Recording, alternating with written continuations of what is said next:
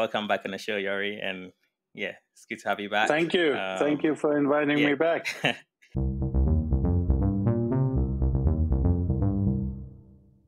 Episode 2 feels like a very long time ago, and just looking back at it, like, you gave us pretty an interesting insight about your VFX journey as a compositor to becoming an on-set supervisor. So yeah, just excited to just have you back to see what you've been up to and just where you've been on your travels for work. So tell us a bit about where you've been since we last had you on a podcast, and maybe what shows you've been working on. Well, I'm flattered to be back, and congratulations with the success of the podcast.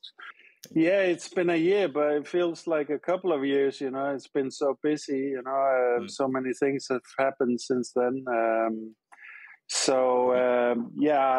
I've had mostly been really, really busy on set, of course, which has been my speciality. I've been doing a couple of projects in Iceland, but by far my biggest project was now this summer in Saudi Arabia, where I ended up shooting for 2 months in the desert in Saudi Arabia, which was once in a lifetime for sure. Really difficult, but really amazing as well. But now I'm going into a really heavy post-winter fall, and I'm trying to ramp up my small company and take on more post work. But as you guys know, the industry in general is really busy. So finding the right people at the right time is quite tricky. It's always been tricky, but it's certainly not easier at this moment in time. So in terms of the actual projects, I mean, I've been doing a couple of Icelandic projects. I'm now working on an Icelandic movie called Fearless Flyers, which is a director I've been working now. This is my third movie with him. And so these are kind of like small indie festival type movies, which I've done a lot of here in Iceland, which has kind of been my bread and butter a lot, and a way for me to keep connected into the Icelandic community as well, because nowadays mostly my main work comes from big international productions, basically. But this kind of work is, I can still kind of use my skills and tools, and not really give a discount on the quality as such, but more give a discount on the actual price in form of guiding them into sensible solutions and avoiding the most expensive pitfalls and so on, and just, trying to help them use their budget in the best possible way. And I love doing that. And just in general, I want to try and stay connected to the Icelandic film community, which is, by the way, extremely busy as well with Hollywood and Netflix stuff and all of this, so... but and then of course I don't remember if I told you last time, but 2 of my productions from last year actually were very successful this year. They came out. One of them, the most notable, was Triangle of Sadness. A Russian capitalist and an American communist. On a $250 million luxury yacht. Which I was shooting in Sweden, which is the new Ruben Östlund movie, which ended up winning the the Palme d'Ors at the Cannes Festival, which was amazing, great. I really kind of knew it when I was watching the monitor. It was so special and unique, and you kind of know, this is gonna have a big impact for sure. So I wasn't surprised when it won. But then another movie which I did in Jordan last summer also competed in that same in Cannes. So that was quite amazing to have 2 movies which you've been on set supervisor on competing against each other in what many people consider the most prestigious award, and typical fashion for me, I was invited to both the parties and couldn't go because I was shooting in Saudi Arabia, so that's of course how it goes. Were you able to send anyone else? Did you give your wife the Well, yes, actually, my Danish colleagues. So I have a kind of a sister company in Copenhagen called Copenhagen Visual, and they did go and did and meet some people and have some fun, So, but next year I will go. If I have something competing next year, I will go for sure. I promised the wife. So I do think everyone should watch the first interview you did, but just to give a very quick, like 30-second rundown of what we covered. You started as a compositor, although actually you'd done some 3D before compositing.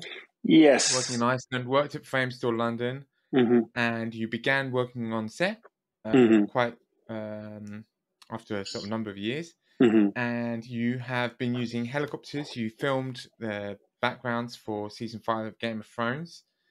Yes. And you go into a lot of depth in that in the episode, so I won't recap it now. No. But you also talk about helicopters versus drones. The fact that if you go with a drone, it seems easier and cheaper, but then you need transport for yourself and hotels. Exactly. And Iceland is quite big, and in certain parts are inaccessible. So if you have a helicopter, you fly out. You do everything in one go. Yeah. As a compositor, I would say, and I think Kofi is a match mover, that helicopter footage is a lot easier to work with than drone footage as well, just because you've got better cameras and it's a little bit more stable. Yeah, exactly. Once you got a gimbal on there, it's the best gimbals in the world you're dealing with. So I would say, by the way, I mean, it's basically correct. Mostly in terms of Game of Thrones, the big thing I did for them was that I did a lot of scanning, but I did also shoot plates with them. But where I was completely on my own and where I kind of was my own boss, and basically me and the heads of Game of Thrones, Joe Bauer's team, kind of developed the workflow as we went along from season 5 and onwards.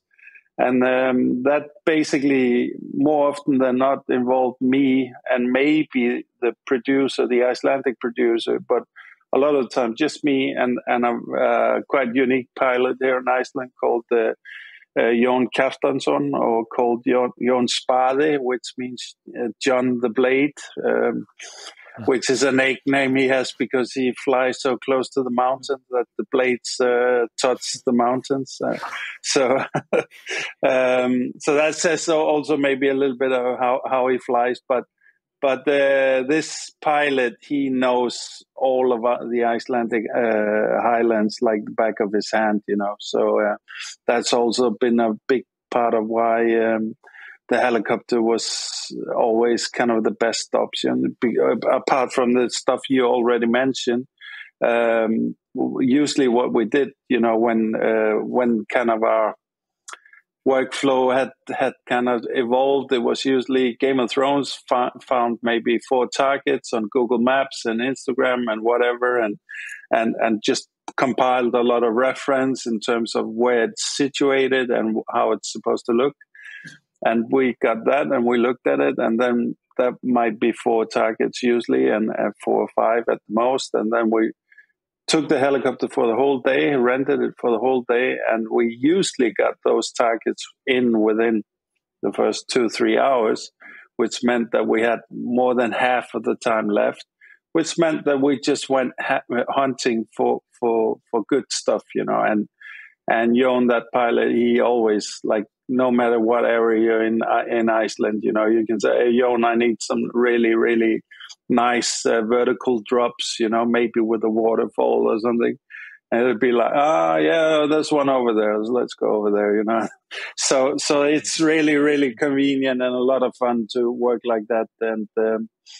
And yeah, so that was kind of a big kickstart to a lot of my onset stuff as well, was that, plus just the need in general here in Iceland has been growing, not only for the Icelandic production. That's not the biggest thing. It's more the foreign production that come and shoot in Iceland. It's the need is growing steadily in terms of on-set support, because usually they come with their own team, but the team is now more and more on demand, just as we are all on demand everywhere in VFX these days, it seems like. And COVID definitely kind of put a completely new kind of angle into the whole thing. I mean, at the start of COVID, nobody could go anywhere. So Iceland had the best status in the world as the best COVID country. So I could go when my Swedish colleagues or Danish colleagues couldn't go. So they asked me to go, the people that knew me, so I went to do their jobs in various places in Europe and so on. And then when Iceland opened up for shooting, a lot of the visual effects teams were kept back or at the most really just one guy, like one supervisor instead of, normally it might have been 5 to 10 people that came along, and a full team, so for these bigger productions. So then people started using us much more locally. They did that before, but then they kind of started relying on us really crucially, and it turned out pretty well. We didn't screw it up, basically, and now it's the kind of their first choice now, really, in Iceland is to try and get whatever locals they can to work with them now, so which is great, The only problem is we're too few, really. So Iceland's not a big nation. We're only 360,000, and that's not all VFX people, I can tell you that. So yeah. So we're struggling with the same kind of man issues that I'm sure you guys are familiar with in your own work. So yeah, it's a problem. The interesting thing that I think is a recurring theme in everyone's career is that you get a lot of opportunities just from circumstances. They can't find the people, or you've got a lockdown, and it's just a matter of when that happens, just doing a good job. Mm-hmm. Exactly. Actually making them not regret it. And exactly. I mean, that is like if somebody had told me as a young guy, like I've said this before, like my best advice to anybody young getting into anything really, but especially in our business, I would just say, like, work hard, be honest, and never give up. If you do those things, it will just accumulate. Your hard work will be noticed, and the honesty will be appreciated, and you'll go from one project, they noticed all your good qualities. Now they won't be taking a risk on anybody unknown now, even though they might, in theory, be a better compositor on paper or whatever. If they know what they're getting with you, and you in every other facet, you're a nice person, you're an honest person, and so on, we'll go with what we know, rather than go into the unsure. And this is especially true when it comes to onset and stuff like that, because really the most sought after commodity when it comes to shooting or onset is certainty. So you could tell them, I can sell you something that's going to be 70% of our max potential in terms of quality, but I can guarantee you can get that. They will take the 70%, like 9 out of 10 times they'll go for the 17%, simply to have that guarantee and to be able to start planning around those 70%. Now they can put other different work through, and get that going, So when you're on set, and this is something that is very difficult to understand often when you're only on the post side, is how many cogs and wheels need to fit together and come together in a perfect timing, for everything to work. So in that regard, it sounds weird that they wouldn't go for top draw every time, but but certainty is something that's almost impossible to find on set. And so whatever certainty you can supply, which I can't supply certainty, but what I do supply the client, especially those who have worked with me before, know that I'll come in and I'll just say, okay, I don't know how, but we'll find a way. I have a certain skill set. I've been here before, and I kind of understand the environment, and there's only so many ways that we really can do this successfully in terms of money, logistics, safety, so on. So let's just go into the environment and let's see what we can do. And this is maybe the area where I'm starting to, if I have to praise myself, this is probably one of my bigger strengths, is to have a very fluid situation and be able to come up with a plan in the moment. So that's certainly something you get. That's what you get in extreme environments, like in Iceland, and like, for example, in the desert where I was in Saudi Arabia. I really felt how my Icelandic background was really helping me up there. Iceland didn't prepare me for the heat, but a lot of other things it did prepare me for. So it's fascinating that you said it. Being from Iceland prepared you for Saudi Arabia. Yeah. It sounds insane. Yeah, it sounds completely insane. But I'll tell you, because when you're in the desert, it's like these huge, wide, expansive environments that you're working in, and some directors, in his mind, he goes on a recce and say, "Oh yeah, I'll have the extras out there, and they'll be coming over the ridge line, and it's gonna look like Braveheart. It's gonna be amazing."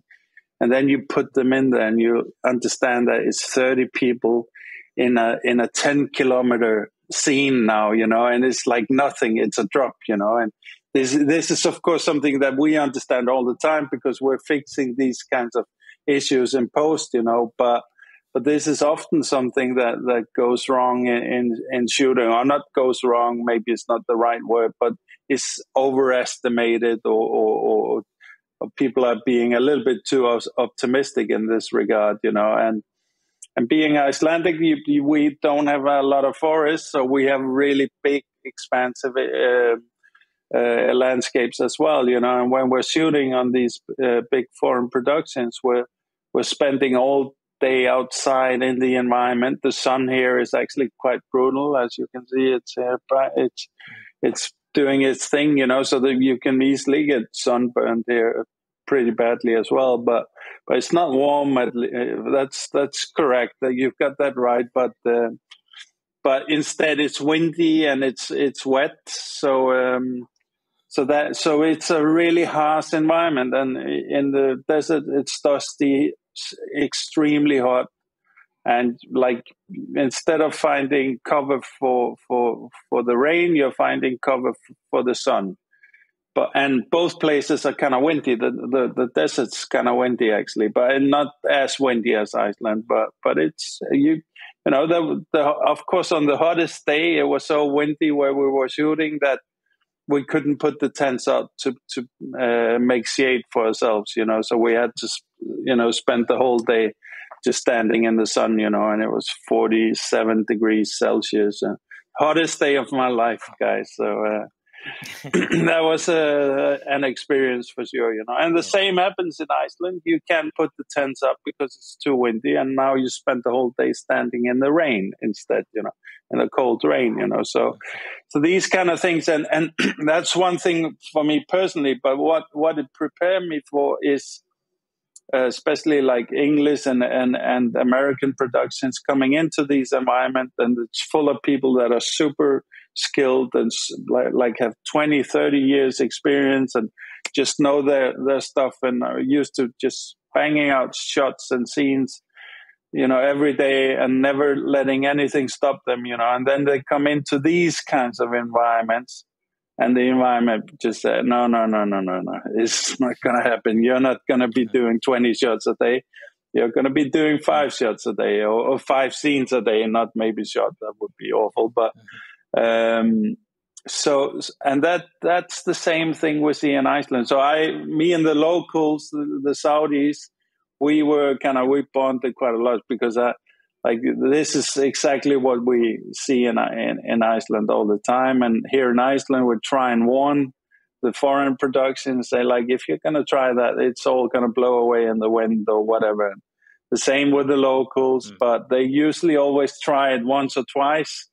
And then then they start listening, they usually, lose one day or a tenth or whatever, and then they start listening. And that whole thing was very similar and really, I felt better prepared than most Westerners in that production when it came to these things. Yeah.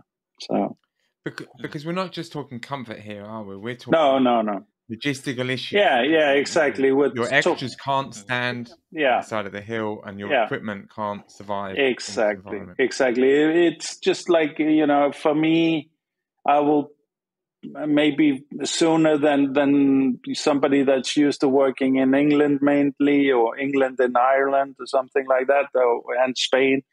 I will maybe understand as soon as I go into an environment that shooting that ridge line is not going to be possible, because it means that we need to move this gear up there and having people, we would have to place the camera over there, and then we need a whole safety procedure for that and so on. And of course, producers understand that, and the people that take care of these things, but it's still like when you, it's basically, when you're always in the woods looking for the wolf, your eye gets trained to seeing the wolf, and that's kind of how, I see those things pretty quickly, I flag them, and, sometimes people listen to me, sometimes they don't, but it's also a very good thing for us in VFX, understanding that I won't have that green screen. So now I need to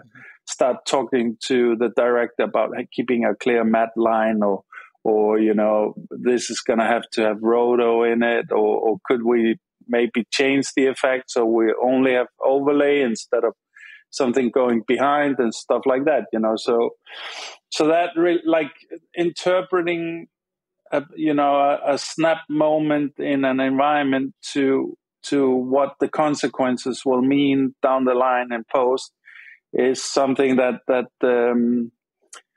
I try to do as best as I can, for sure, because you don't really have, in these environments especially, you don't have the time to plan it out. You really have to work on your experience. You don't have the time to measure everything. You don't and so you really have to be comfortable with making those gut calls, really. And, when it comes to gut, it's usually down to experience, so, yeah. Yeah. So I suppose, are you able to tell us what show you were on? So this big production we were doing in Saudi Arabia is a TV show called Rise of the Witches. And just in general, Saudi Arabia is going through so many changes, really positive changes, and I like the country and the people, and the culture just blew me away. It was amazing being there. The locations, guys, this is like, they're absolutely amazing. Like Dune doesn't have anything on us, we top Dune locations easily, and let's see with Dune 2 if they can top us now. But it was really unbelievable in terms of photogenic locations. But the production's the series called Rise of the Witches, and it's kind of a fantasy-based thing, which is based on some best-selling books in the Arab-speaking world, which you could compare them maybe a little bit to, you could compare that book-selling phenomenon maybe a little bit to Harry Potter. But this is much more grown-up stuff. This is much more hard stuff. And I think in terms of the fantasy, it's probably closer to Witcher or something like that. There is maybe a slight Game of Thrones element, but it's much more about magic and stuff like that. And those books are then they're written by Osama bin Muslim, who is a famous author there, and they are much more based on their actual old folklore, Arabic folklore, pre-Islam folklore, basically.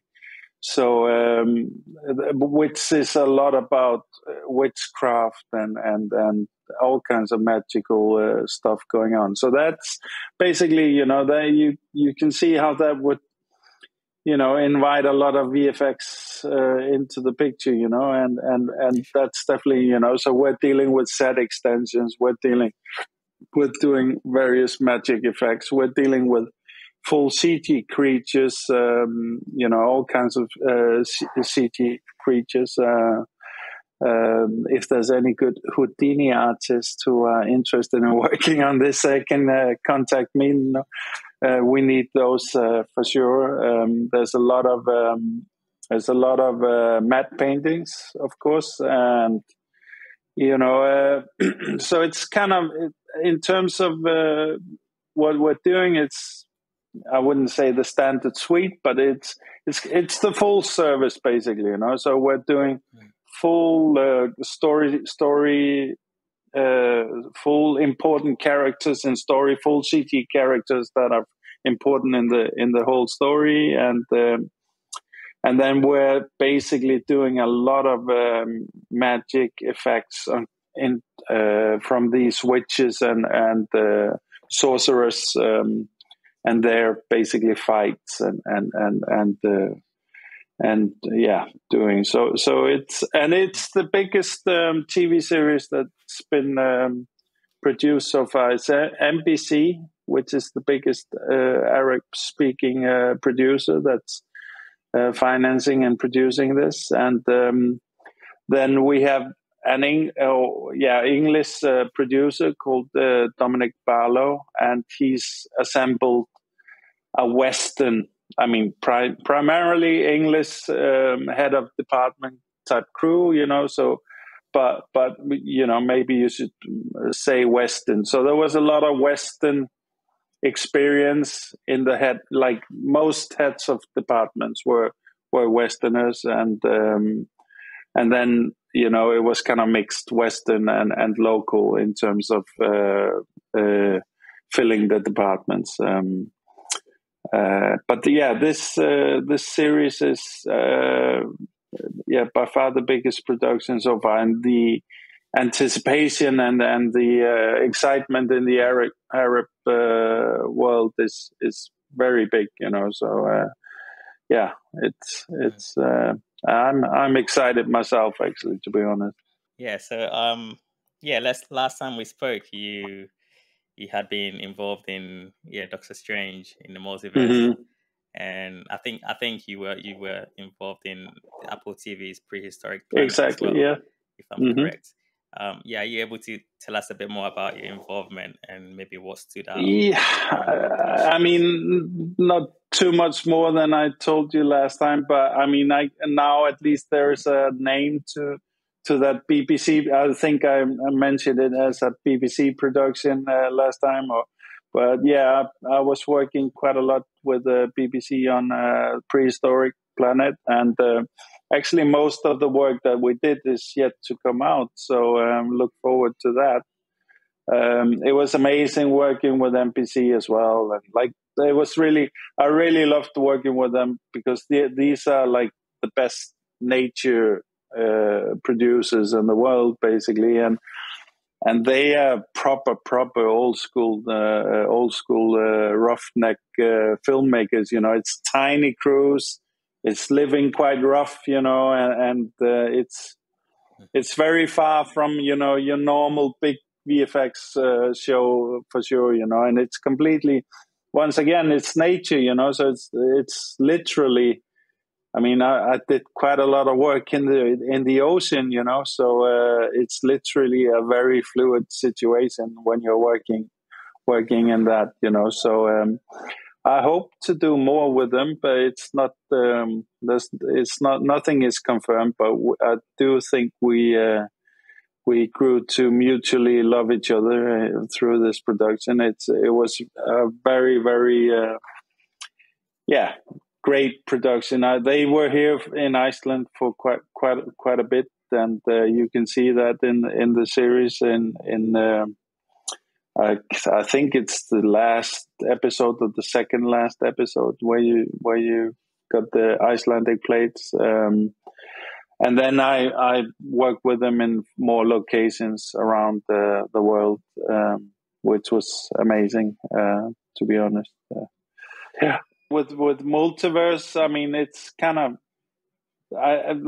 it was kind of similar to what I said last time. And the only thing I can add there once again is maybe a title and the fact that I haven't seen it myself.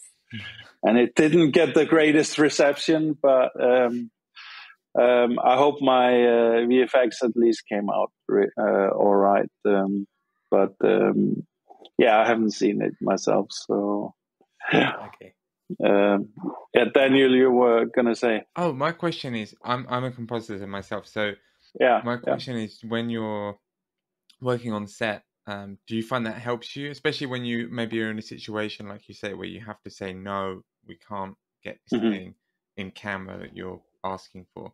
Compositing, I mean, I definitely think I would say the more I work, and the way I work, that's another thing. When you're doing a lot of on-set work, you realize that there's a big difference between almost every supervisor. We all kind of work in our own kind of way. There are best practices.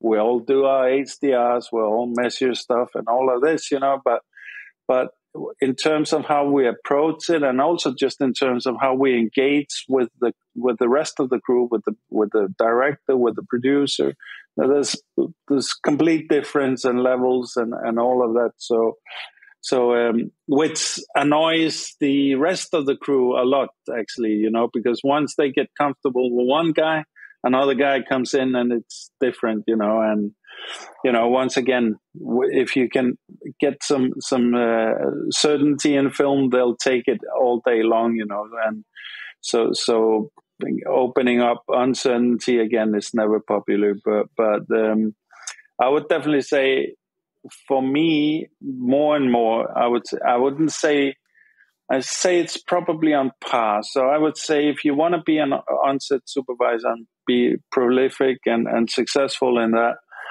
you need to be a very technical photographer, for sure. Even if you have a data wrangler, for you to just develop a proper vocabulary and a proper kind of logic to thinking, it's basically understanding. There's a lot you need to understand, but understanding the camera the best and what you can do and can't do and what's right and what's wrong is like number one in my view.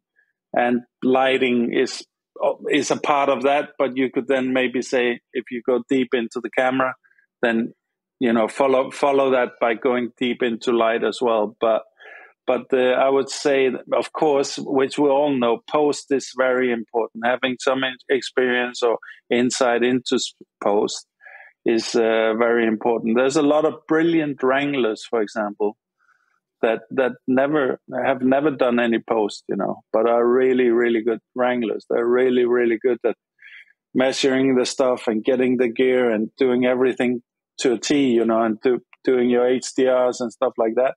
But because they don't have that post experience, they're quite far from being able to make the calls. They can make the calls as the last supervisor did it, but making the call and being happy with it and being able to stand account for it yourself is something they're not able to, and they won't be comfortable doing that, so I think those wranglers who want to go up to supervising, they understand that and quickly, join the post-production in some manner, to start getting their insight into that.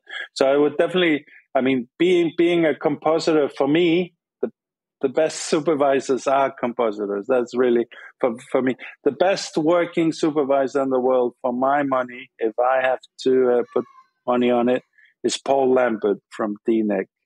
And did Dune and did Blade Runner, the new one, and stuff like that. His approach is what I wish I could do every time if I had enough money and power. If I was as influential and powerful as him, I would choose to do it that way if I had the good foresight of seeing it ahead of time, like he's been doing. And I definitely feel like in general, compositing gives you an edge if that's your strong side as a supervisor, because film is a photographic medium and compositing is a photographic medium. Whether people, I know a lot of compositors don't do photography and are probably not even aware that what they're basically doing is really, really fancy exposures and stuff like that, which we are now digitized and can do anything with it really. But it's based in a photography universe, and understanding that and having that as a fundament when you go then on set is a very strong way to approach it. At the same time, if it's CG heavy productions and stuff like that, you have an edge in that when you're coming from 3D. But for me, I have issues with CG heavy stuff always. I think CG should be a last resort solution, not because it's terrible or anything. It's actually our most powerful tool, but we should always try and photograph something. It's only at the point where we can't photograph it, and then we synthesize it from the ground up. And the more we can then base that on real photography, the more we can use photograph textures, photogrammetry now, actual real scans rather than modeling. And for me also, I prefer motion capture to animation. I'm all about realism in general, and so all my projects and where I'm involved, it's always about getting as much realism as possible. So I'm not discounting the amazing stuff that you do in animation as a performance, but that when I'm working, that's never what I'm going for. I'm always just going for basically a capture. So I can do a capture, or I can ask an animator to try and simulate a capture. And of course, always I feel the actual capture is going to be better and more realistic than the animation, where you try to emulate the real motion. So everything has strengths and weaknesses, but I would definitely say, in my mind, you walk into that set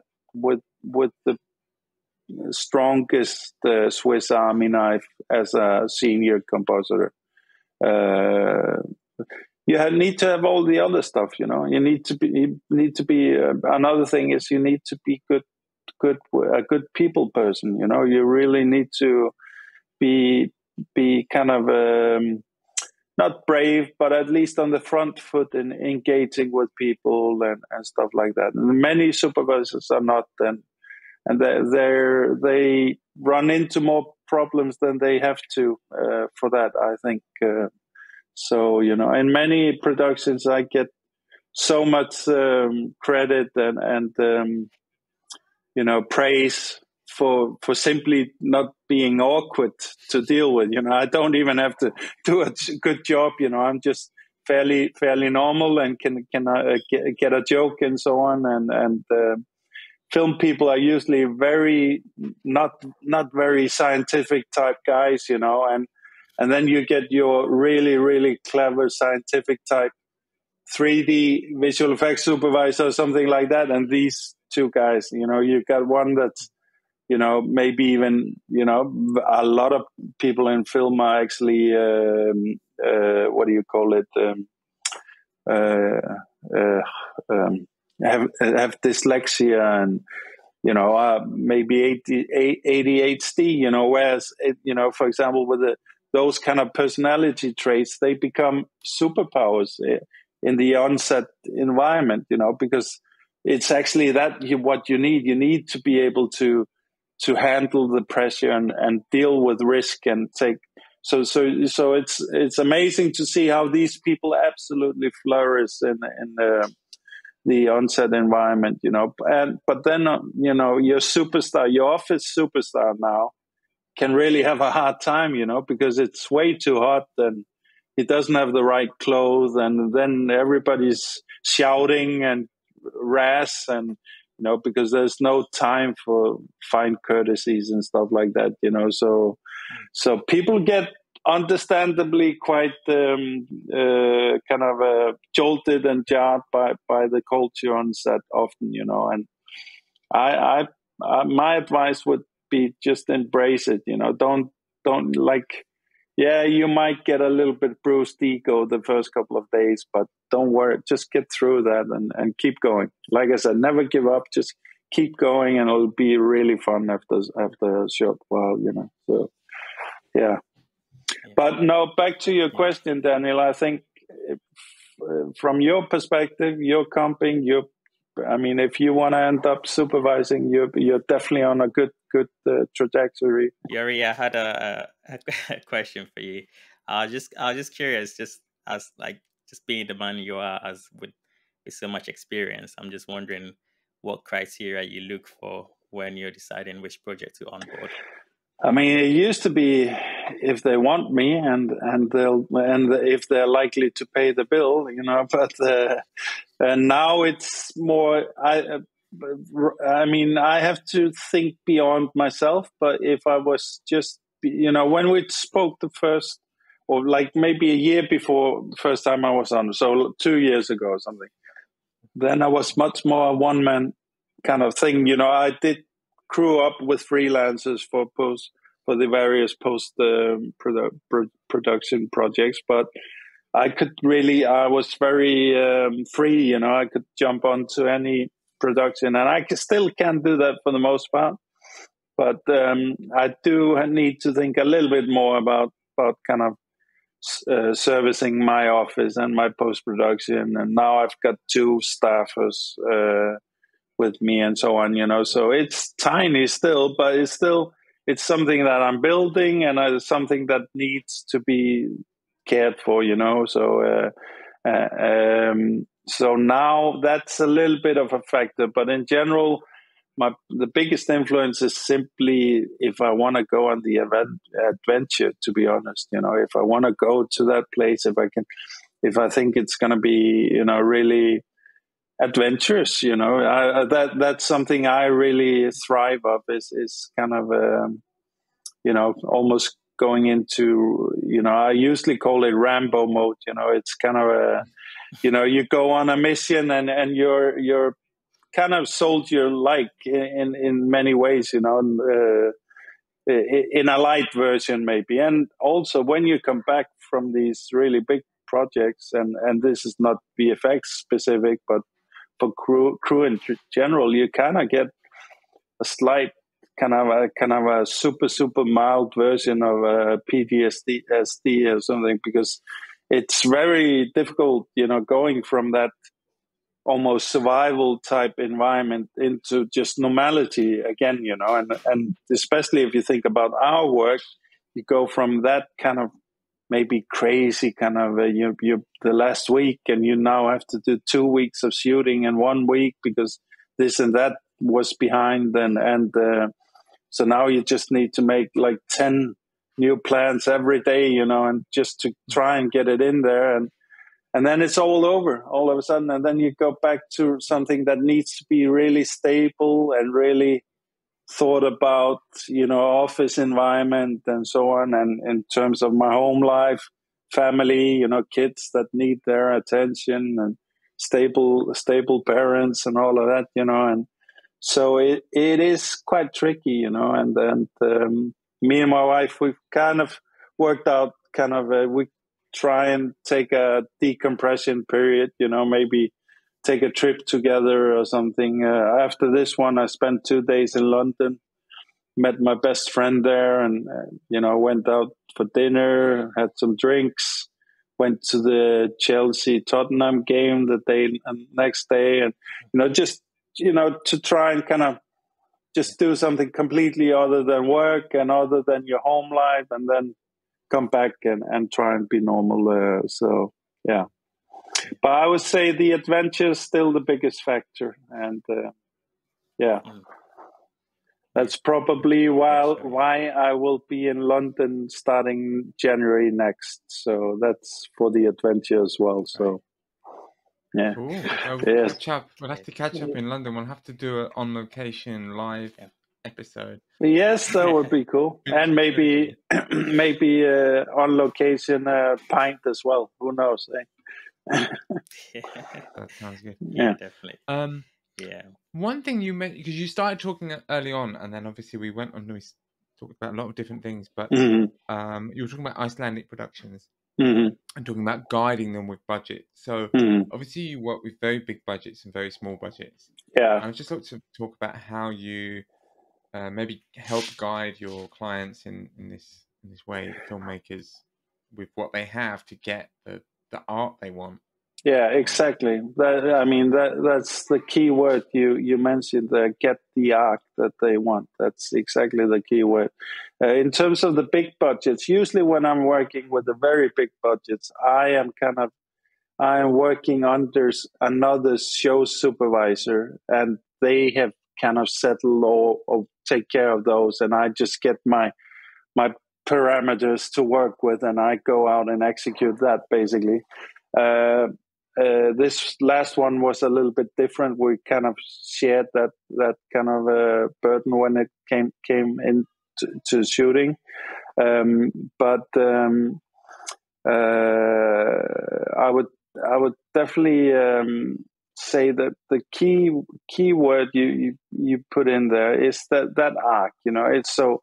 What you need to do as a supervisor is you need to be really interested in storytelling and filmmaking, and understanding what the director or the screenwriter is trying to do. It's in terms of telling the story. And I remember, I can give you an example. An Icelandic director was like asking me all kinds of really technical questions about face swapping and face tracking and stuff like that, and I knew that he wouldn't be able. He would never have a budget that would make it viable. This is for the main character in the story, it was the children of the main character. They had to shoot for some reason 16 hours a day. And because they had to do day and night and all kinds of stuff. And when you're working with children, small children, that's not really an option, So, and he went back and forth and thought about this, and I basically said, "Have you thought about making a casting call for twins, and trying to cast some twins?" And he's like, "Oh yeah, of course, twins. That could work, And so that became the way they wanted to approach it. I just stuffed myself for a couple of million ISK or something in terms of work, that I'm not getting now.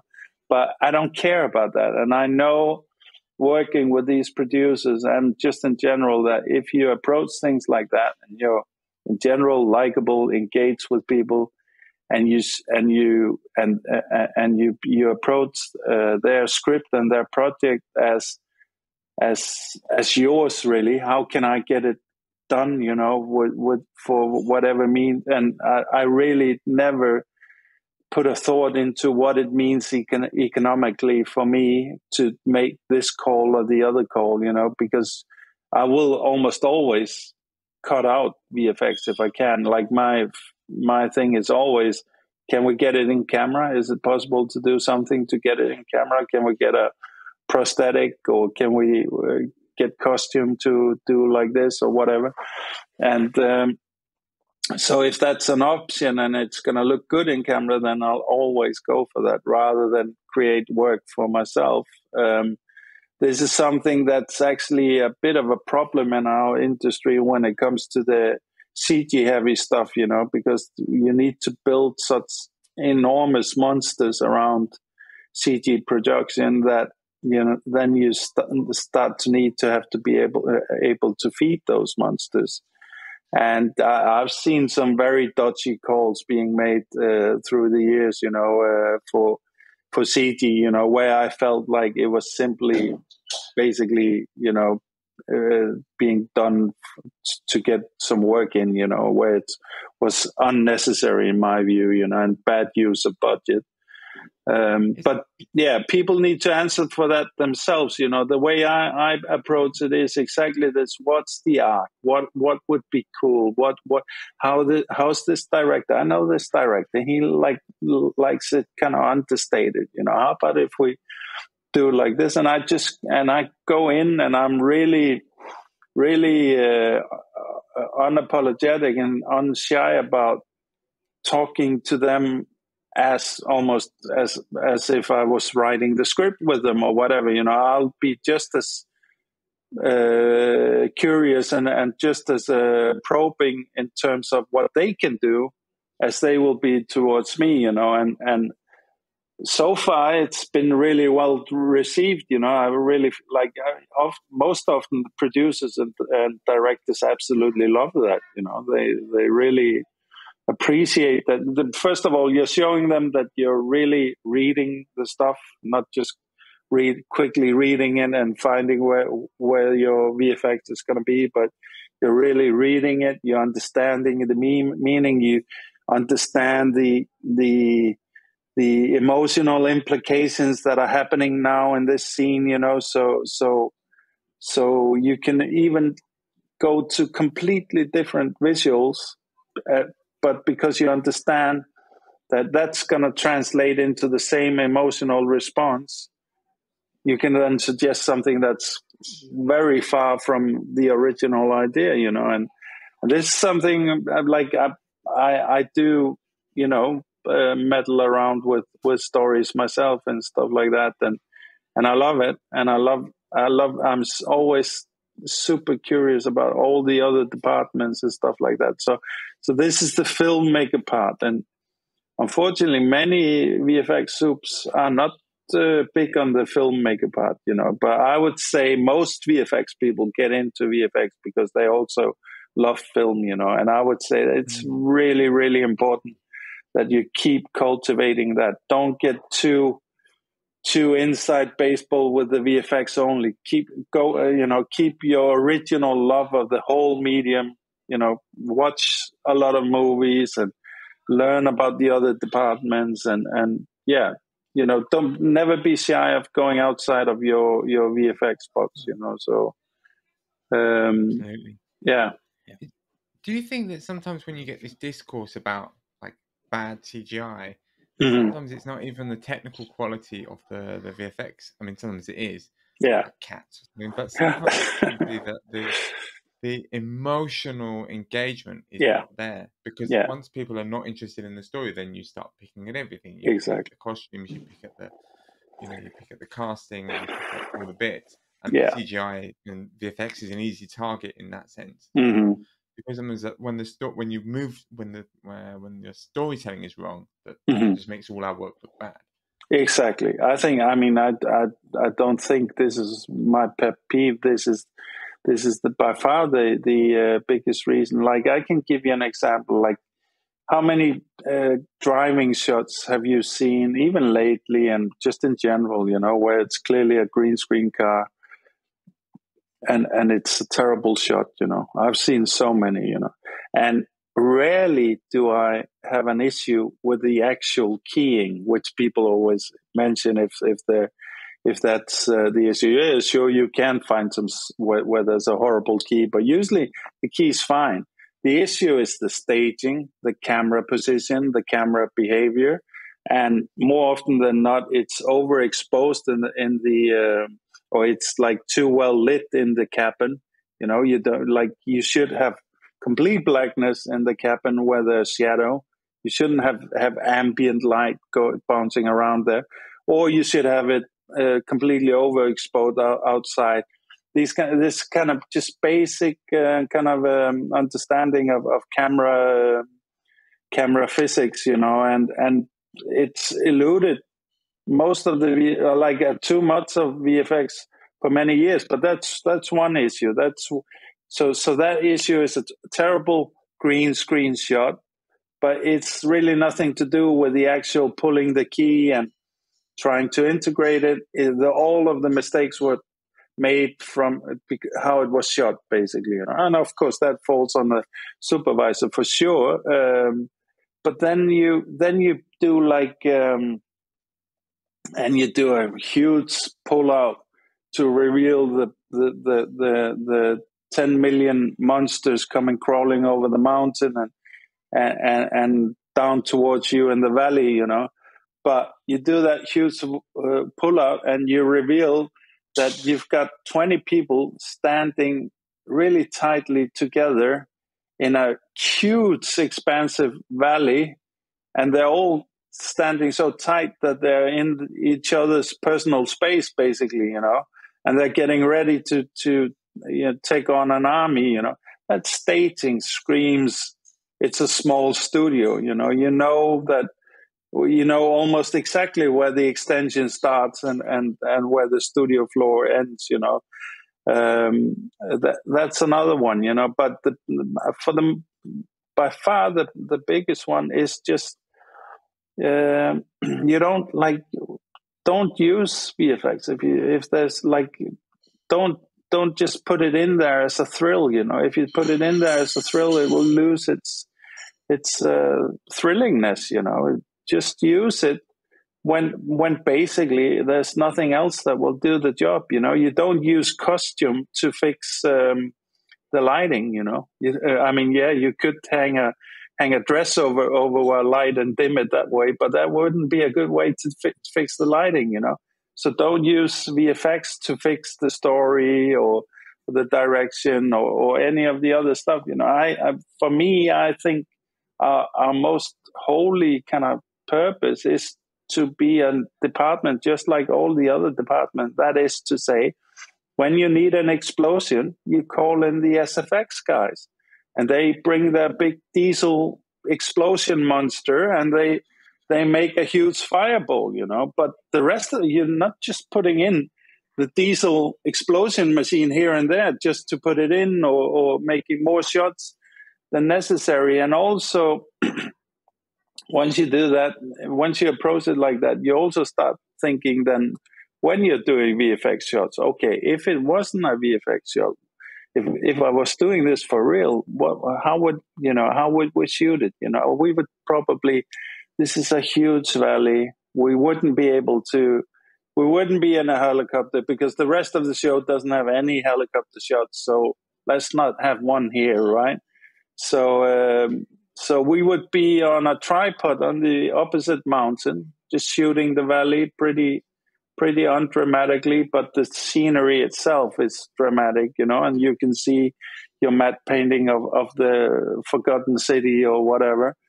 And that's how we would shoot it. So now you start making your photographic filmic language conform with all of the real shots that are non-VFX, This is what you see a lot, I think. Like you'll see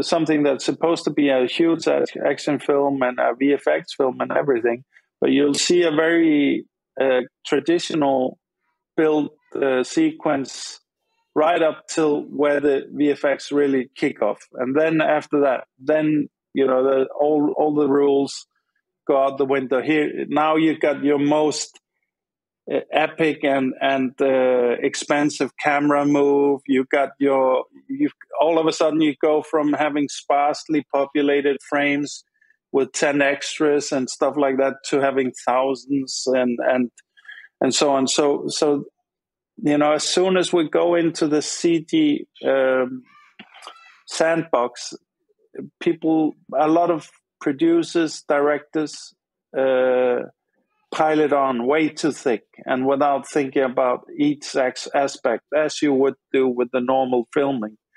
And shamefully, I would say, too many supervisors are happy to let them do that, or don't know any better themselves, or whatever. Whatever. I'm not going to question anybody's motivation. I do think that once you do these kind of movies and shots all the time, you kind of just think that this is what we do. Here comes the fight, so now we're doing that thing that we do when we do the fight.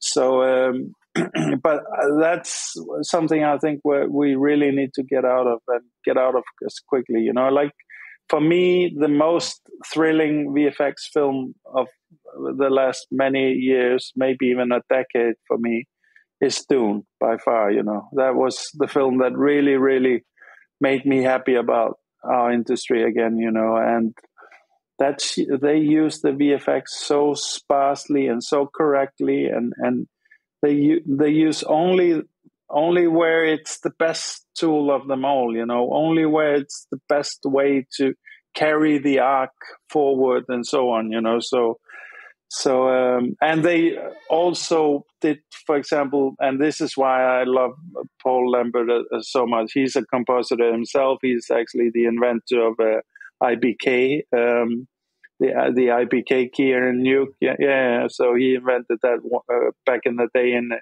when he was at the Digital Domain, and nuke was the proprietary software they had. But it's for him, it's the photographic. Like he seems to nail the photographic parameters before anything. That's for him the most important thing, is to get the exposure right. VFX is more often than not, guys, I'm sorry to say, the exposure is wrong, because we want to show our work, but it's often in scenes where you shouldn't be able to see anything other than just the glint in the eyes of the monster or whatever. And so we have a tendency to overlight our stuff and overexpose overexpose in terms of, now I don't mean exposure as light, but like over present, have it too commonly available. So be sparse, save it for the big thrill, that's my advice, at least, I mean, if you ever see the alien suit not lit in the movie, but if you ever see the backstage, it's really fake. I mean, it's a big rubber suit. Yeah. But in the movie, it looks real, and because they've done exactly what you've said. They've lit it sparsely. You hardly see it. I mean, it's amazing. You watch Alien, how little you see that. Exactly. And that's what I love. That's why, that's like, for me, it's not filmmaking unless you have all these kind of limits, when you have that, then it becomes filmmaking. Then it's like, the suit's not good enough, guys. What the fuck excuse my friends, what can we do here? And everybody's pissed, and we have a big meeting about it. Stuff, and then the gaffer comes over, and we'll have it super, super low light, and we'll just smoke it up, like a lot of smoke, and we with like a really thick atmo and stuff like that, and it'll do that, and that's beautiful. It works, and also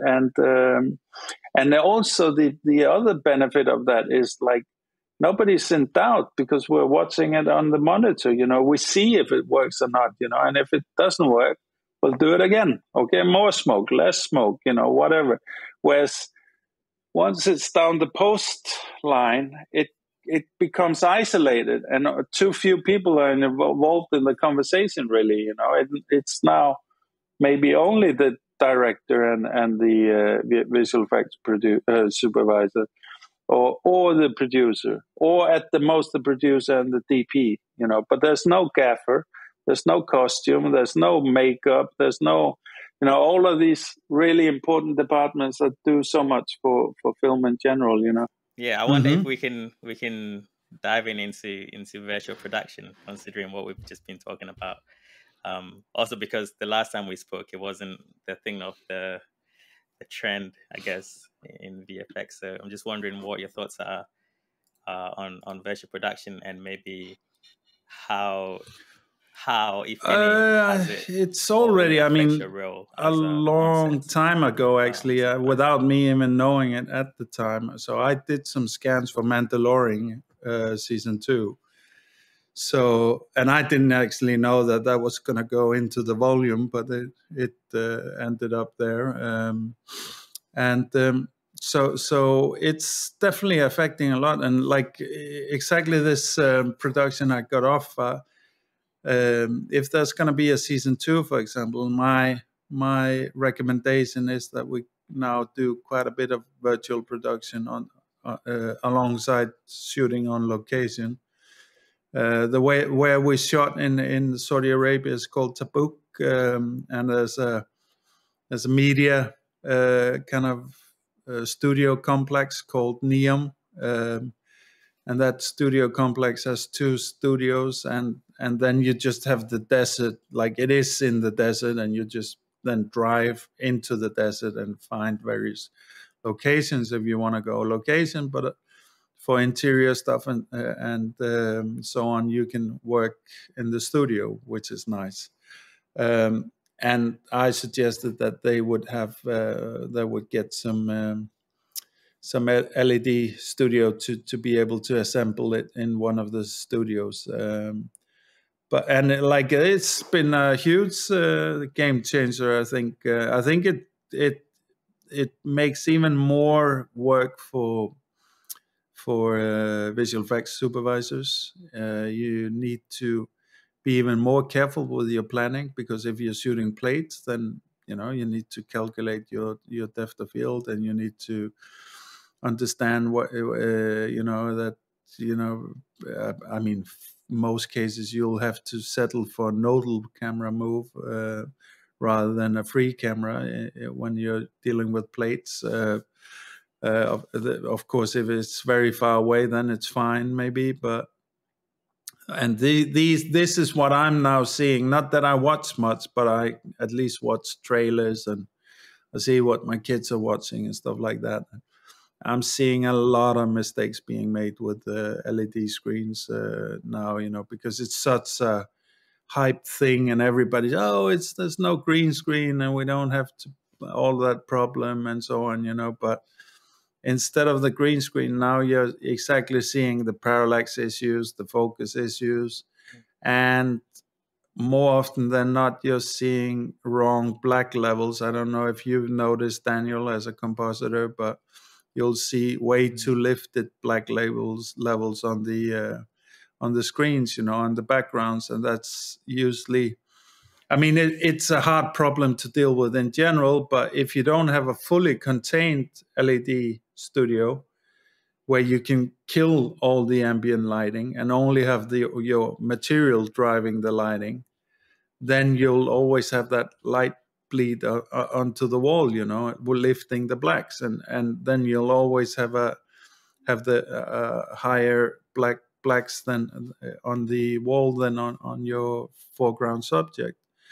So these are the kind of problems that now are pretty clear to me, at least. I'm sure there's more, some that I haven't noticed, but these are things that I'm seeing all the time. But we also know this, and this, guys working hard hours in the post, that VFX is not always about the best quality. Sometimes the producer makes the call to have a lot lower quality and save himself, a lot of money on it, and he's happy with it because he knows it won't bother his audience, So I also feel like many of the streamers are maybe, it's certainly not the old studio level kind of quality control situation that they're going through often. Then plenty of productions are the best quality you'll ever see. I'm not saying it's one or the other. I'm just saying it seems to be an option to kind of maybe go to let a little bit of a, you know, lifted black level slide, or you know, a little bit of, you know, it's only nerds like us that will notice that, you know, now this year. But I mean, they lift them in grade. They lift them in grade as well. So sometimes you can say maybe the composite, or maybe even the plate was perfect. Yeah. Well, that part of it, I absolutely drives me nuts, you know, and it is a miracle that I have not murdered any colorists yet, you know, because the grading part of our industry can be an amazing, powerful tool. But if the gaffer and the DP is doing their job correctly, more often than not, the most beautiful image is just to maybe give it a little bit of a contrast thing and just leave the thing alone, you know, because they've done an amazing job, you know. And what drives me absolutely nuts is when they exactly kind of, you know, make separation between layers that we have spent, you know, hours and hours to just blend seamlessly together and so on, you know. And I myself had one issue where I was doing one of these horrible car comps, and I actually didn't get to supervise it, but I was comping it, so it was a struggling thing to do because it was shot wrongly. It was overexposed in the interior of the car or overlit, and it actually turned out pretty well until it went to grade, where they made some secondary keys that had horrible banding all over in the keys, and graded it to, like, once again introduced layers where there shouldn't be any, and so on, you know. So yeah, but I mean, this is also, once again, this is maybe the same kind of conversation as with the CG and stuff like that. I feel like in terms of bad use of VFX, it's usually when we get into full CG or close to full CG that the wheels come off very often. And in terms of grade, like when people want to go stylized and grading for long form projects, they lose me pretty quickly. And there's, you know, I think there's maybe a handful at most artists that where I would concede that they actually might bring something to the footage, you know, but the rest of the time it's to the detriment of the footage, I think. Unfortunately. We'll try and get a colorist. I have been trying to get a very good colorist to answer some of these accusations on the podcast. But I have seen also, and I will not name or shame, but we've all had that experience. I think every compositor has had that experience of doing something they were very proud of and then seeing the grade. I mean, on the other hand, I've seen things where I thought there's no way this is ever going to work, and I've seen colors. Yeah, do miracles. Yeah, I'll give him that for sure. Exactly. Yeah. But that's kind of the same. That's our version of the alien suit is not going to stand up for a full body shot. So let's just have a hint of it here and a hint of it there, you know. And that, good colorists can do stuff like that for sure. Yeah, and this is exactly what they should, and they can do a lot of tricks. They can help exposure, focus and exposure and all kinds of stuff, you know. So when they're doing that kind of work, I appreciate that. But the kind of the heavy stylized touch is rarely something I'm happy with.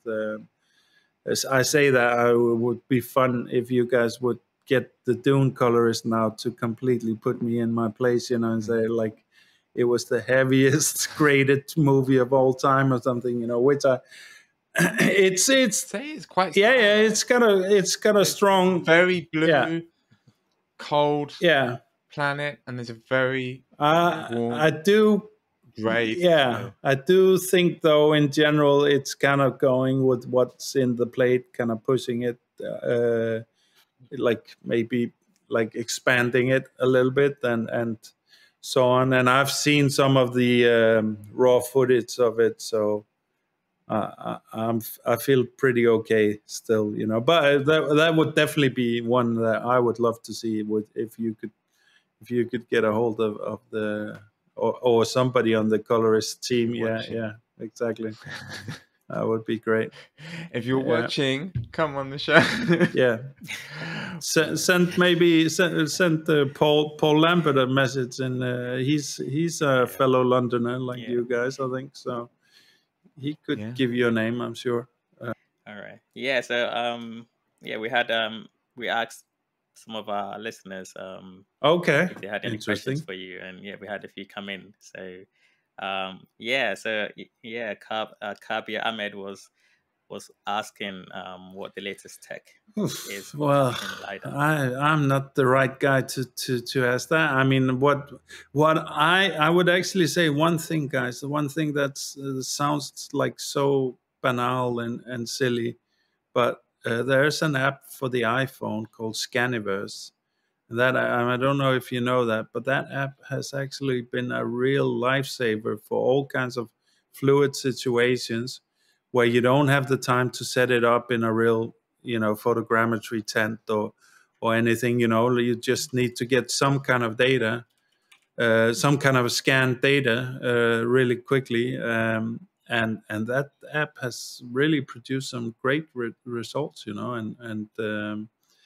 I'm not like saying it's ever going to be like a staple of a big production environment or anything like that. But having that in your pocket as a Swiss Army knife is amazing, actually. So I would say my favorite piece of tech right now is just my Canon R5, my camera. It's the amount of stuff I can do with that, like the quality of the photogrammetry which I'm scanning on it is amazing. The quality of the 8K raw plates that I'm shooting on it, it's amazing. It's just once again having a little tool like that in your back and being able to quickly, you see the element shoot's not happening now because you're working double shifts and whatever. Can I borrow one of your SFX guys maybe, and we can go in the corner here, and now you've got some elements where they had been scrapped, or you see crowds being directed, and it's two cameras.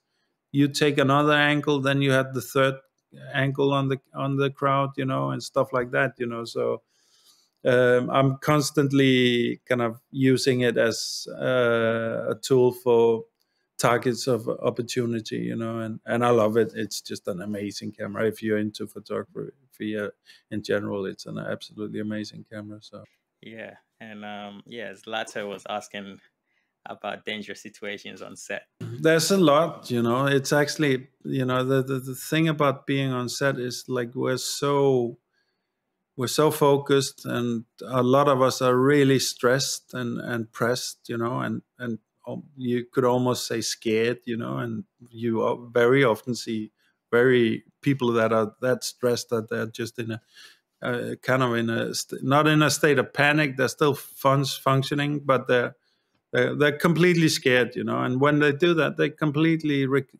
forget to have any regard for their own safety, and you often see people go way too close to, at cliff edges and way too close to dangerous machinery, and, step over the lines for stunts, when they're doing their line pulls and stuff like that.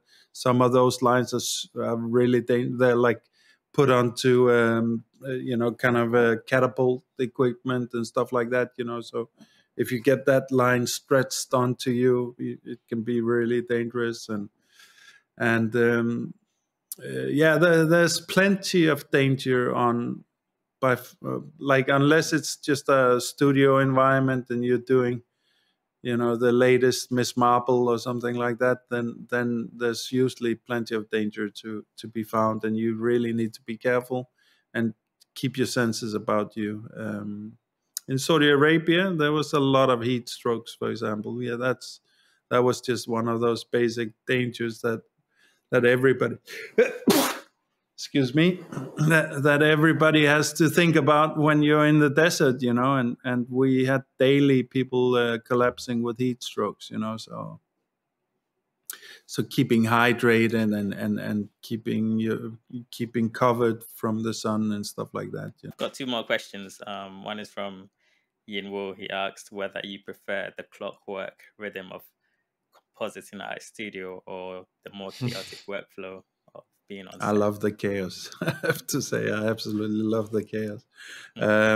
I would say, and I'm kind of unique. I actually I wouldn't say the chaos maybe, but like, yeah, having the more, like, I would be more probably stressed nowadays if it was, let's say, some kind of huge CG scene and everything was prevised and everything was, completely perfect, and it was a controlled studio environment and there was no winging it anywhere. Then I would probably get more self-aware, because it's been a while since I've done anything, and I haven't done the biggest scale in that term, but I have done a lot of chaotic stuff, and that's turned out okay. So I kind of feel home there, but I am comping now. I am comping an Icelandic movie, like 8 hours a day, or 10, 12, and it's going to be 16 hours probably next week.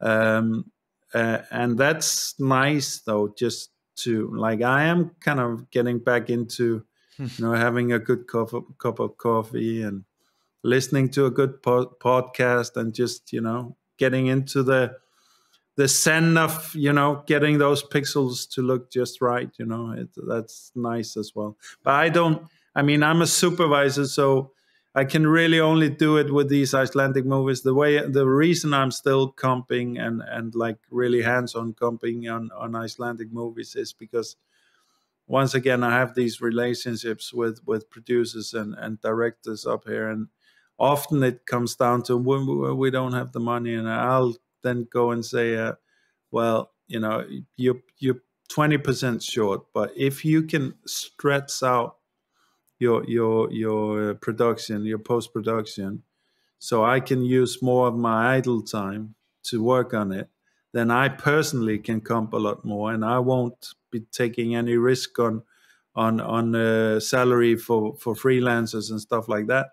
And then I'm willing to take more of a chance with the price, and I'll lower the price for you that way, And 99% of the time the producer says, yes, I'll take that deal for sure. You'll get more time if you can do it. So that's a way I've found I can do it. I can keep myself, involved in the comp, which I would be really sad if I kind of completely lost touch with that. Of course, you never completely lose touch, but if I completely lost my touch, if I was now, so many versions behind everybody else and then, fumbling about with the newest gear and stuff like that, then it becomes non-viable to do it, and I think I'm still viable to do it, even though I'm sure most senior compers are by far better than me by now. But I'm still a critical supervisor, so I still have to get my own approval, which is not always easy. So yeah, my last question from Wu as well is just asking how you feel about the downtimes with waiting around for the right take. Yeah, I mean, it's definitely a true cliche that, in movies it's hurry up and wait, that's definitely, especially when you're in these specialized departments. But in visual effects, there's we can usually do something to use the time. But as a supervisor, I shouldn't be straying off too much. I want to keep, because there's always stuff coming up. So I want to stay close to the directors, close to the monitor, just keep an eye on it and just hang around. And then if there's actual downtime, this is when I get to know people, because people are super interesting on set, and I just cultivate that, get real friends for life, really. And I also, I'm always very curious about the other departments. So I'll have a long conversation about something that doesn't have any impact on me, maybe, but I just find it interesting, and just learn about that stuff, But usually, I mean, unless like downtown would usually be when there's a lot of work going on or very high tempo, but it doesn't at all involve VFX. So that means that I don't have a producer, I don't have a director to talk between takes and stuff like that, because usually I'm close to the monitor, if not just next to the director, and between takes, usually the conversation always goes into something, you know, that we're thinking about the next day or the next scene or whatever, and trying to stay on top of that, you know. So as a supervisor, there's not too much downtime, but I like it when I do get it, you know. I think it's more like, yeah, some of the other departments, you can definitely see how it can get tedious, you know. You know, for example, you know, lighting often gets, you know, it's crazy busy and hard and heavy work, you know, for a couple of minutes because everybody's waiting for the lighting to be ready. And then when it's ready, then maybe we shoot the whole day with that lighting. And it's just like maybe tweak one lamp here and one lamp there, once an hour at the most, you know, and you have a whole department for that. And then now they're just standing around, you know. And I can see how they get bored. But, you know, you shouldn't really get bored on set. There's plenty to learn and understand, and amazing people to get to know. What would be your advice to a filmmaker who is looking at using VFX for the first time? I get this a lot these days, actually. There is definitely benefit to it, but for most filmmakers, they will probably get themselves in more trouble than not, you know, because if they are too cognitive of what, because our department is quite special. It's really all of the other departments put into one virtual post department. You have lighting, you have modeling, you have all of the others. You have even costumes and stuff like that, you know. So our department is way too overwhelming for example, a director, I think, unless it's just his natural interest and he finds it easy to learn this stuff. That's fine. But I would say, you know, you would be wary of a director that would let lighting have a huge influence on his story arc before he goes to do it, you know. Even though lighting will be a key stylistic element in his production and all of that, you know, you would just basically tell him, don't worry, we'll do the lighting, that's fine. Just make sure you do your arc and do it, you know, write whatever you want the story to be, and then we'll figure out how we do it, if we can do it, and how we do it, you know. So and that's similar to what I've recommended for because they ask me a lot, directors actually, how to. So I've recommended mostly that they don't worry about that and just maybe, you know, if anything, you know, try and work with many supervisors and try and. You know, try and learn about the supervisors. You know, what is this guy giving me? What is this guy giving me, and so on. You know, because there you might actually get some something as a director. You know, you say, oh, I want to do animated short. You know, and this guy is an unbelievable CG/animation supervisor, so I want to use him, you know. So that's what, for example, happened with Prehistoric Planet. You know, there's directors that come out of animation, you know, because it's dinosaurs. It's really important understanding and the anatomy and the performance of these animals. You know, it's very crucial to the success of the arc of that series is that we get a connection with the dinosaurs and it's believable and all of that, you know. So but if you insist on learning about visual effects, I would almost say, you know, have fun then and go into the old stuff, you know, and learn about what they do, how it really started. And I mean, you can say it started in well, you can even say Charlie Chaplin and stuff like that. But I think the industry as we have it right now, for me, it started with Stanley Kubrick's 2001. You know, it started with the amazing Douglas Trumbull, who is passed away now, who really introduced our new modern methods of working. Then it was a photographic, completely photographic, chemical, mechanical, painterly process, but all of those principles are still really our main categories and main, at least from the assembly part, the compositing part is still our main tools. And I would say if you then understand these principles really well, you know, whether you come at it from modern production or the old-fashioned, for me, I find it more fun to watch what the old guys did, you know. And then I think, yeah, then you are definitely in a good place. You've added something to your palette for sure. But you know, like me, I have a couple of stories I want to do, and in some ways I see it as an impairment having the hands-on experience, you know, because it builds in problems. So like my reaction is so naturally to try and solve the problem that I'm not letting the story live, you know. So you really have to be careful with that, you know, because when you're making stories, you shouldn't worry about any problems. You know, sky should be the limit, and then we start breaking it down and work out how actually we can do it.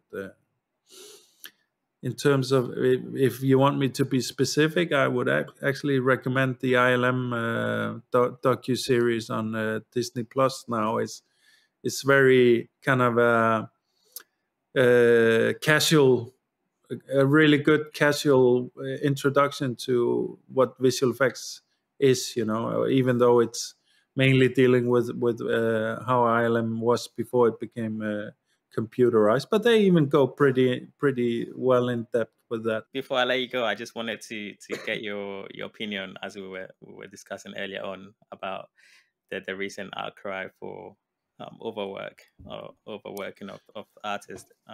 I mean, I guess you've had that from early, because I know being on set is pretty much, you guys have it to the extreme. So I'm just wondering.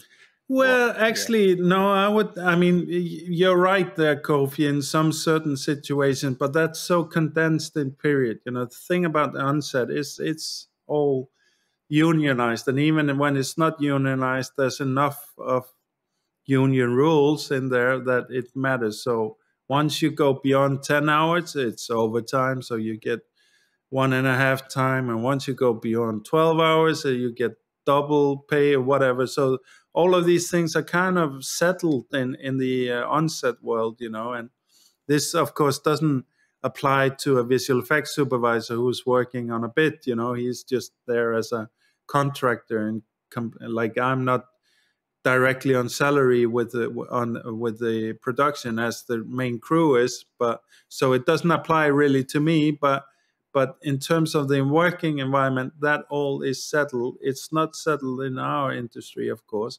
And I would definitely say the long periods where you can be working 12, 14, 16-hour days, 6-day weeks for 3 months or something to get some crazy deadline over the line.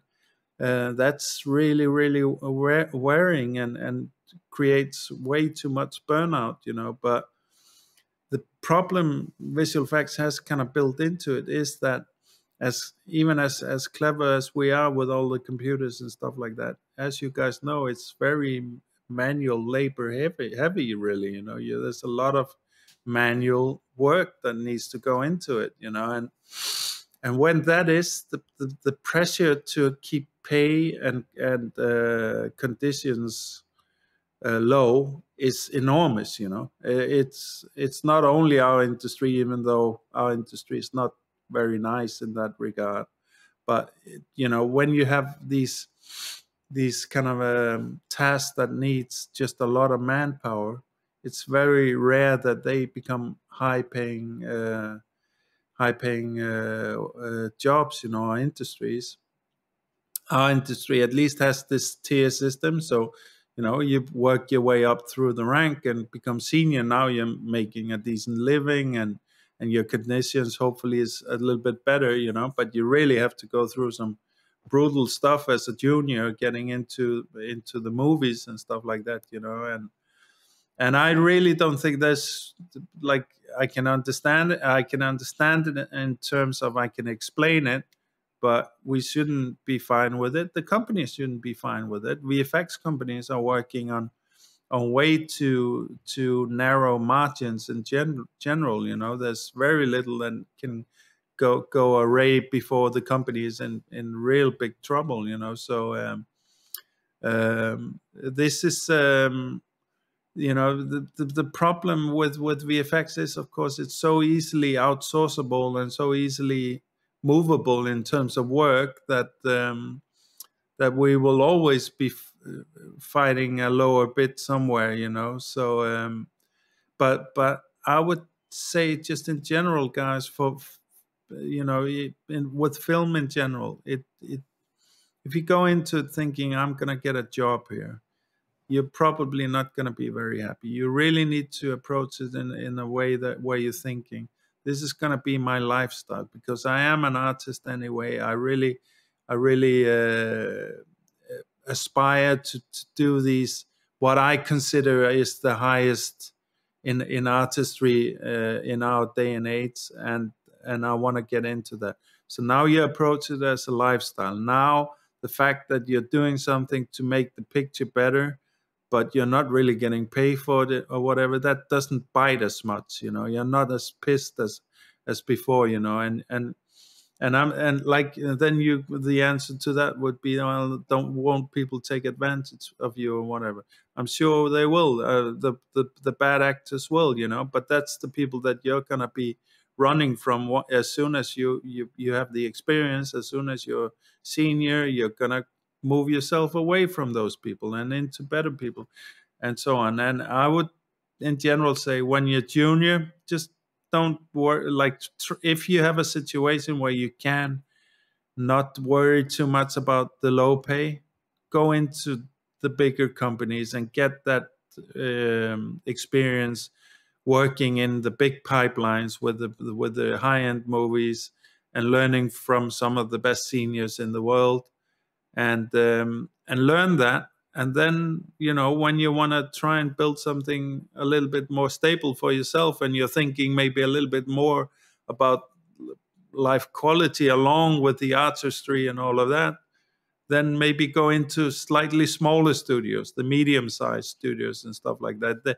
I found that they have more of a culture and maybe more room to accommodate people as people, but because some situations it's almost cattle-like, it really is sweatshops, in some periods, in some companies, and I don't like, I don't, I know some companies are doing it in a slight, not malicious way, but in a cynical way maybe. But I think actually most companies are just struggling planning this, and they just get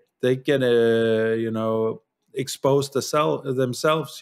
They get in trouble financially themselves. So so I don't think blaming is maybe the right approach. I do think the industry in general is going more towards smaller size studios than the big whales, and I think they are still out there, but I think their conditions is harder and harder for them to exist, to be honest. And we're getting better and better and doing really high-end stuff with fewer and fewer people, so it means that those people that are doing it in the smaller studios are getting more meaningful work, not just the road or not just the paint. They're being brought up the line quicker than in the old days in the big studios. So yeah. Yes. Sure. It's not. It's really. It's one of those which is really almost impossible to solve at this current moment. Technologies and stuff like that will influence. We see AI potentially down the line taking care of things like roto maybe and stuff like that. But also we should also this might be brutal, badly paid work. But it's maybe making a foundation for people in India and China or Bangladesh or whatever, which maybe that's not a bad thing, even though we can maybe see the malicious or the cynical producer in Hollywood saving another 100 million and pocketing it. If you approach things that way, you'll always struggle with enjoying yourself, I think, because you can always find cynical elements in this business. But the truth is, the business is mainly populated by really amazing, kind, and generous people. So try and enjoy that rather than let the few bad apples spoil Having it. said Right? that, just well, as you mentioned, most of the film industry is unionized. Do you think that's something that will develop within VFX? Do you think there's something that should develop within VFX? Yeah, I think so. I mean, there are parallels, but then there's things that like the fact that the work is so easily movable.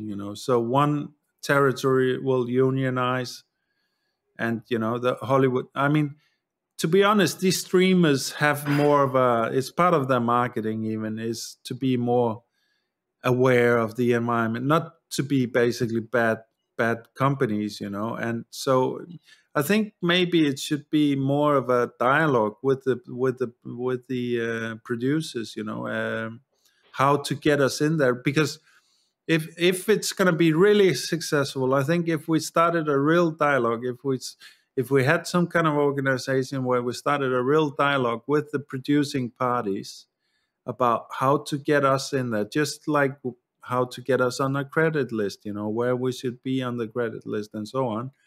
If we start that dialogue with them, then at some point, first of all, it'll become clear who's completely cynical and working this system maliciously. And it will also become clear who will be the main driver of change on their side. So and once something is settled, even if it's way too little for us, once something is settled, we then know that that's actually going to become a standard, and that will then maybe be some kind of base that we can then start working upwards from. I don't think. I mean, there's a lot of problems with unions as well. Even the union guys will tell you. It can. The famous thing is like somebody will drop a copy cup and on set, and they won't. They won't clean it up after them because they're not allowed to by union rules and so on. There's supposed to be a cleaner that cleans that coffee cup and so on. So it can be a little bit too rule heavy as well, but in general I feel like it works pretty well, and I think something similar definitely is it should be the starting point from when what we should talk about in our industry. I definitely think so. Yeah, I mean, I don't think anybody will gain in the long term by this high rate of burnout that we see in our industry. True. I mean, there's the other thing is that you get these talented people that just stop doing VFX, and it's sad. People want to do it. Excuse me, guys. My son is like, "Bo efter 2 minuter." No, excuse me, guys. I think we've covered all the bases. I think we want to put some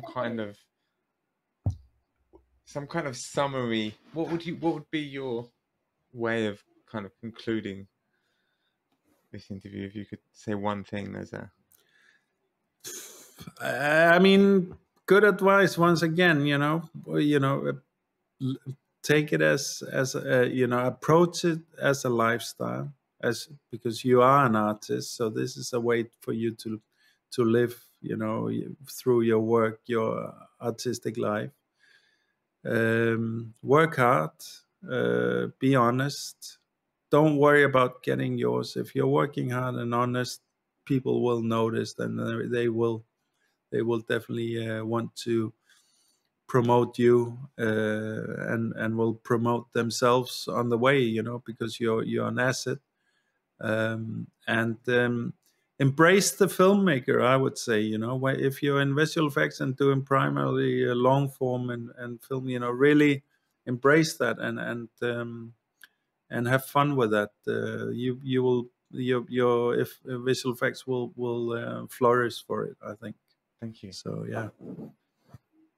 Thank you so much. Thank you. All Thank right. you for your time.